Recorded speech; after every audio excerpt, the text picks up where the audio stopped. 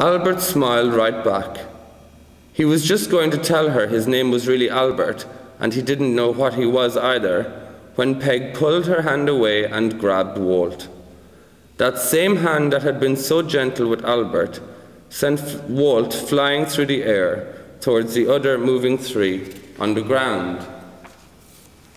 As he sailed away, Walt shouted, "They'll be coming for you next, just like—" Poor Walt never got to finish, as he landed in a splash right near the other walking three.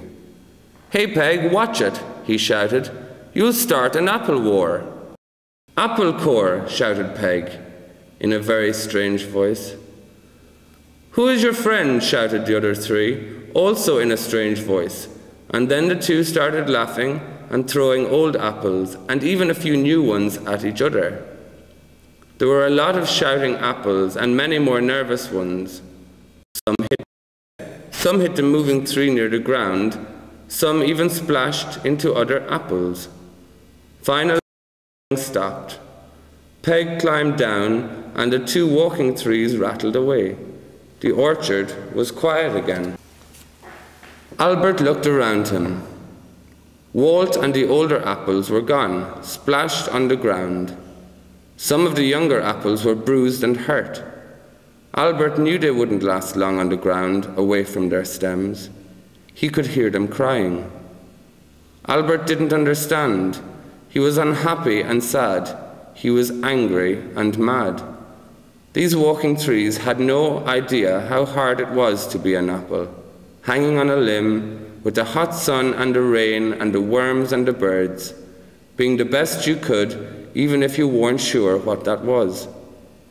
Walt had said one day the walking trees would come and take them away, but that's not what had happened at all. "This is my second season in the orchard," Walt had said on a quiet day when most of the young apples were in a listening mood.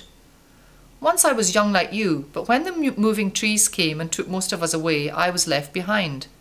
The warm ball didn't stay as long or climb so high. The leaves changed colours, yellow, red, black, and fell to the ground or were blown off by the wind. Then it got cold. White flakes fell out of the sky, covering the ground and the tops of the branches. Most of the animals left, and puddles turned hard as a branch on a tree, and so did I." This was hard for Albert and the others to believe. "Then," said Walt, "the days got longer and warmer. The white on the ground and on the trees turned to water. I went all soft like I am now, and my skin, already brown, started to wrinkle." "That's not the only thing that went soft," said Tyler, and the others laughed. "Tiny leaves began to grow on the trees," Walt went on, "and tiny little white shapes like the ones on the ground covered the trees. They have the most beautiful smell. Bees land on the shapes over and then fly away. Then each shape breaks into little flakes that fall to the ground, leaving behind a tiny green ball that gets bigger and redder and becomes an Albert or a Tyler or a Clara." "You mean," said Tyler when Walt had finished, "that I come from a tiny little coloured shape like the ones on the ground the bees visit?" "That's right," said Walt. "Then how come the shapes on the ground don't turn into apples? I don't believe a word you're saying." All the other apples laughed, and Walt, who didn't know why the ground wasn't growing apples, didn't know what to say. Most of the young apples didn't believe Walt, even though the other old apples said he was telling the truth. But Albert didn't see why Walt would lie, and he didn't think Walt could make up a story like that all by himself. Now Albert wasn't sure. Was Walt right? Would Peg and others like her still come to take Albert away? Peg's hand around Albert, even though she'd been so mean to Walt and the others, had felt as good and right as the water and sugar that grew inside him. If the walking trees did come for him one day, he hoped it would be Peg. As the days passed, Tyler kept teasing Albert about his size. Albert knew he wasn't growing as quickly as the others, but he felt stronger now he was getting more sun. He tried not to let Tyler bother him, but he did. One day, lots of people appeared in the orchard in many rattly things. They climbed up and began to pull all the apples off their branches. Walt had been right. All the apples were shouting things like, "No, please," or "If you don't mind, I'd rather stay here." Some of the more selfish apples, like Tyler, were saying things like, "Take him, not me." But the people paid no attention. If they could hear the apples speak, They didn't answer. Albert was a bit scared when he was picked. He never saw Peg. Down he went into a large basket filled with many apples Albert had never met before and some that he'd seen only from a distance. Albert was tumbled about and bumped into larger apples. He could feel a soft spot on his skin. He didn't feel right, and he didn't like it much. He was glad that part of him was hidden from the others, and he faced away from it. The apples spent a long time shivering in the dark and the cold. Many of the apples were very sad and miserable, but Albert felt the cold and dark was good for his soft spot, and it was helping to save him for something special. Then the doors opened, letting in the light, making them all squint, and another rattly thing took them to the most amazing place Albert had ever seen. It was full of lots of different shapes and smells. Some bright orange shapes with bumpy skins were round like apples.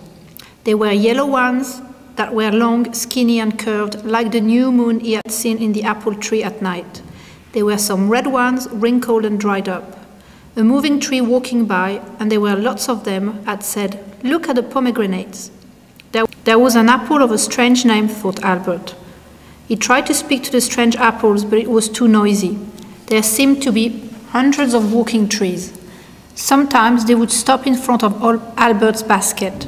Hands would reach in and take some apples away, but not Albert. "Help, help," shouted Tyler in the hand of a very large moving tree with lots of pink showing, and of course no one did. Albert thought it was his turn many times, but people, turning him around and seeing his size and his soft spot, set him back down. "This one is small and it has a bruise," said one. Then Albert saw a walking tree he'd never seen before. Some had been small, like her, but the lower trunks of this tree had extra coverings. Parts of it shone in the light, and parts of it were brown and smelled like leather. Under the tree's upper branches, straight stems reached to the ground. The tiny branches that most moving trees use to hold things were wrapped around the stems, and this walking tree used the straight stems to move, hopping back and forth between them and her lower trunks, that didn't seem able to move on their own. Albert felt a tingle. He didn't know why, but it felt right to Albert to be where he was. He wasn't afraid to be chosen like Tyler. The little girl with the long stems and the funny way of moving stopped in front of Albert. A larger tree beside her stopped too. "Look at this tiny apple, Dad," she cried, reaching for Albert. "It's little, just like me." Albert liked the touch of the little girl's hand around him, and he was a little sad to feel himself handed to Dad. "Oh, Holly," said the man, turning Albert over. "It's bruised. You don't want this apple. Put it back and get another one that's bigger. You want one that's perfect." Holly took the apple and turned Albert slowly, looking at his bruise. He could see her eyes were good and strong, like Peg's. He smiled back as hard as he could. He could see she was thinking about him. "Dad," she said, turning to the larger tree, "you wouldn't put me back just because my legs wouldn't work right, or I'm not perfect, would you?" Both Albert and Holly looked at the man, but he turned his head away. Albert saw that 2 large drops of water had filled his eyes. Albert was wondering if that was where rain came from, when the little girl squeezed Albert tightly. "I want this apple, Daddy," she said, and Albert saw the man rub at his eyes with his movable upper branch. Holly kept Albert in her jacket pocket for a long time that day. When they stopped, she would reach awkwardly in, pull him out, shine him on her sleeve, and smile on him. Albert saw many more sights and wonders at the market that day before he felt himself moving closer than he'd ever been to Holly's face. He looked into her eyes and saw they were brown and kind, and that she loved every bit of Albert. It didn't surprise Albert when her teeth bit into his skin. It didn't hurt, it tickled. He wasn't sad to be eaten, he wasn't angry anymore either. He was happy to help Holly grow and be strong. He knew now that was the best thing any apple could do.